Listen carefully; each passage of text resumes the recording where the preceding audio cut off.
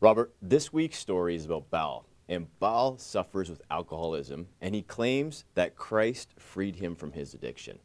There are so many people out there watching this podcast or out in the world struggling with addiction.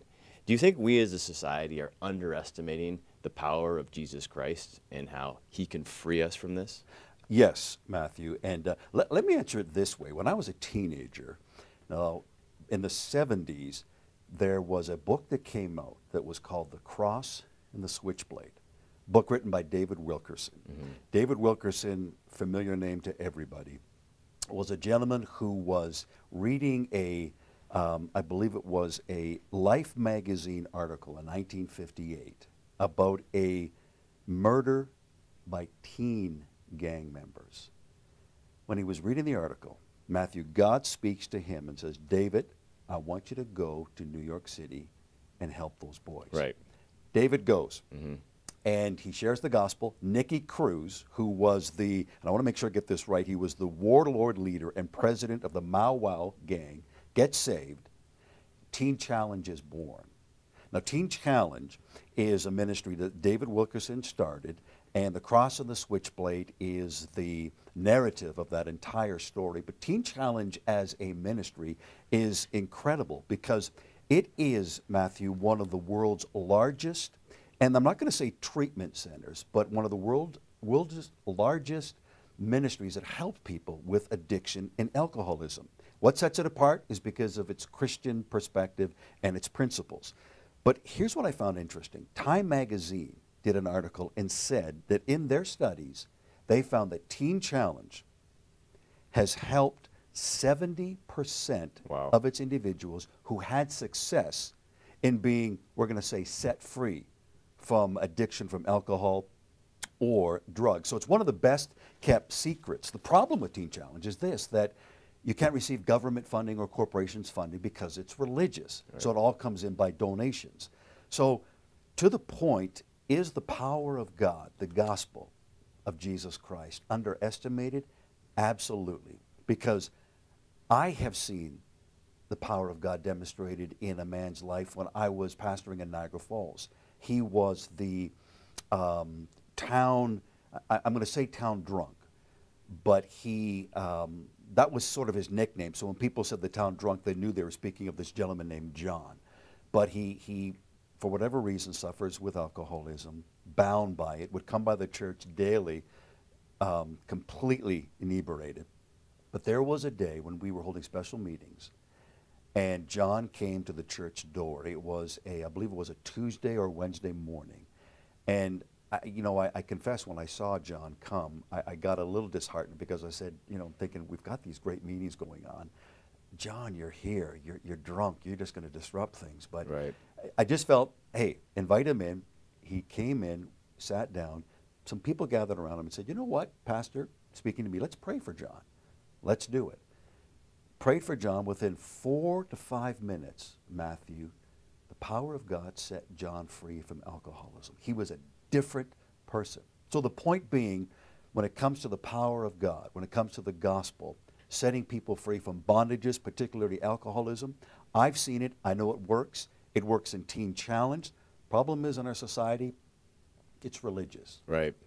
And that's where there's always this black mark against it. Right. And I think, I've had struggles with alcoholism in my past, and I tried counseling, post-traumatic stress counseling, addictions counseling, and for me, nothing else worked but the gospel of Jesus Christ. So I can testify or make a testimony to that being true. And I don't think I'm alone there at all. No, there's many people. And again, pastoring in my world 20 years ago, a lot of family members struggled with alcoholism, tried to go to treatment centers, very low success rate.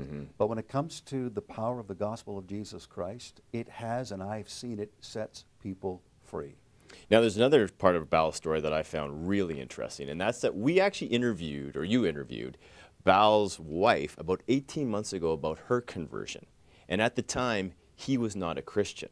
And I can recall him being on set, watching what we were doing. And now, he's converted. I mean, there are so many people out there, Christians who are married to non-Christians, who may struggle with that, being married to a non-believer. What does this story have to say to them? You know, it's interesting because I remember when we were doing Tina's interview, I'm interviewing Tina, and I could see you out of the corner of my eye. You were there, your executive producer. You were talking to Ball, and Ball wasn't saved at that time. So there was seeds being planted, which is incredible. But to the point, here's the answer to the question. Never give up if your spouse is an unbeliever and you are a believer. Never give up. There's two instances in the book of Acts, Matthew, where it talks about an individual being saved and their household. Right. One deals with Cornelius in Acts 11, the other deals with the Philippian jailer in Acts chapter 16. Both instances, each individual got saved and their household. But here's what's interesting. It all began in the place of prayer. So prayer is powerful. So I would suggest that dealing with Tina and Ball's story, Ball being the person that came to Christ later, Tina, I remember her telling me numerous times where she's praying for her husband, believing that he'll be saved. And not that it was easy, but she prayed and it did come through to the place where Ball accepted Christ. And of course, you can hear his testimony.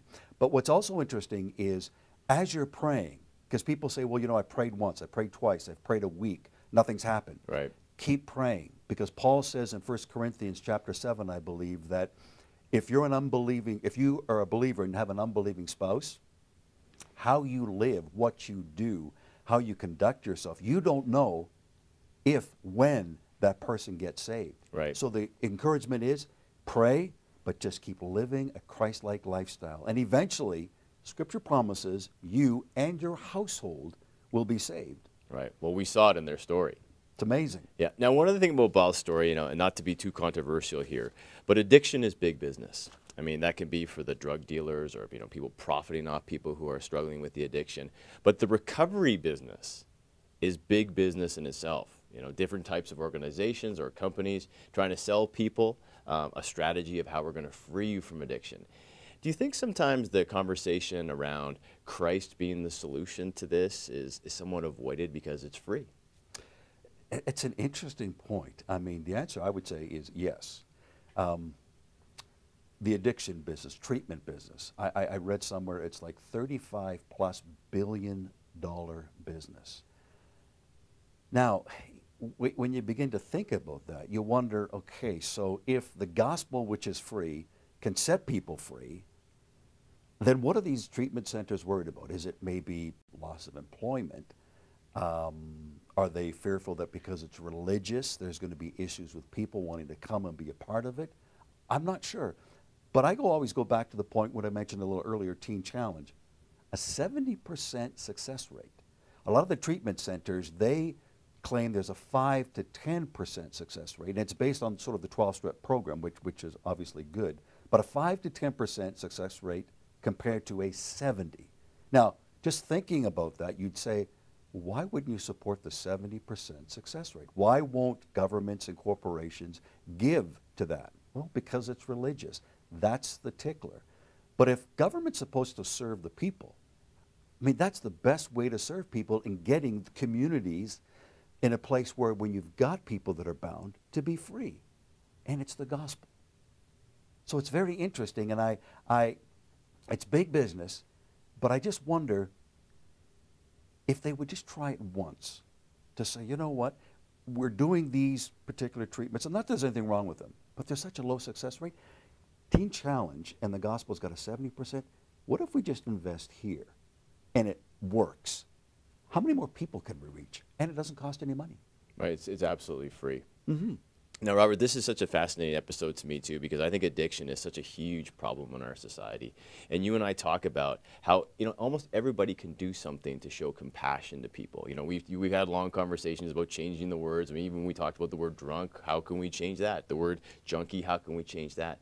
What would your advice be? And I'm just interested in this. To someone watching this, what can they do to open up their heart more to people who are struggling with addiction? You mentioned the word compassion. And that's the key. I mean, the Gospels are filled with statements where Jesus had compassion.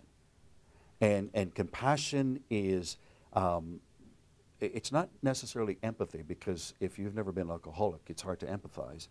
But to have that compassion towards seeing a person struggling. What can you do? I mean, let's say it's a family member. What can you do? It's easy to say, I'm going to pray for you. But to actually do something about it, have a conversation, reach out to that person and possibly offer the help. But I would say as a believer in Christ, let's sit down and try to say, if I was talking to you, Matthew, let me tell you about Jesus Christ and the power of the gospel. Would you be open to me praying with you, for you? Would you be open to me sitting down with you on a regular basis and helping you through this particular challenge that you're having, this bondage? Would you be willing to be open to say, yes, I possibly tried other treatments, I've tried this program and that program, hasn't worked. Would you be willing to try the gospel of Jesus Christ? Would you be willing to allow your life to be changed and believe and trust that God can change it? Just that simple, just offering them the information. If they're open to that and they're willing to receive it, Matthew, I want to say I can guarantee they'll be set free. Robert, thank you so much. Now, if you want to see Bal's show, go to www.thisisyourstory.ca. You can watch his full episode there and lots of other episodes. Thanks for watching us today. Take care.